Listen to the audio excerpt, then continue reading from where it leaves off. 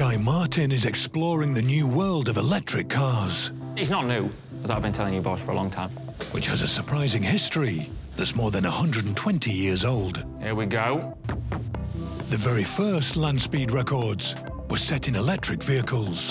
In 1899, Camille Janazzi entered the history books with his speed machine, Le Jamais Content. Jammy John Tont, he was from Belgium. 62 mile an hour. First man to do 100 kilometers an hour in an electric vehicle. Well, in any vehicle. Yeah, ended up getting shot by his mates, pretending to be a pig out on a hunting expedition. At the start of the 20th century, battery-powered vehicles were fast, smooth, and everywhere. Yeah, so here we've got New York City. Every third car was an electric vehicle.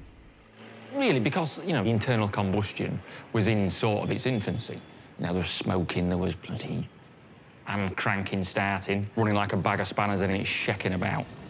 Yeah, so there's not many positives for going down internal combustion until early 1900s. Here we go, we're in Texas, right, and what have we got? We've found oil and we're swimming in the stuff. A barrel of oil was 3 cents a barrel. And then Henry Ford got onto this. All right, yeah, I'll tell you what, we've got cheap fuel. If we can make a cheap car, then we're on the money. And this is where the Model T came out. There was $850 a Model T when they first came out. 10 years down the line, when he'd refined the production line method, he was turning them out for $300 a car, the 10th of the cost of the equivalent electric vehicle. It's a no-brainer. Would we say it was the final nail in the coffin? The straw that broke the camel's back, I don't know if you'd use either of those. But anyway, whatever it was, that was the death of the electric car. From that point on, electric power was only used for specialist applications, like early morning milk rounds, where quietness was important. Off to deliver his milk, you know what I'm saying, eh? Or on the moon, where the lack of atmosphere makes internal combustion impossible. That's the lunar rover. I heard ages ago it had a Sierra back axle in it. $10 million a piece. Through all of this, electric has never really gone mainstream until this man came along, right? Elon Musk, we all know the name, don't we? South African, bloody clever bloke. He's taken a software writer's approach to building cars rather than, yeah, conventional car manufacturers' approach to building cars. The car company where Musk calls himself Techno King is Tesla.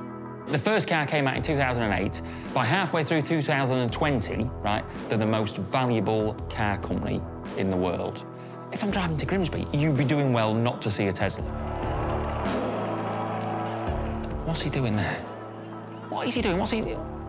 Anyway, this is Elon Musk, eh? And this gets everyone talking. Like, look, we're sat here talking about it. That just creates massive interest in Tesla, and what's that do to the share price? Through the bloody roof. So yeah, he's taken a very different approach to making and selling cars, and at this point in time, it seems to be working.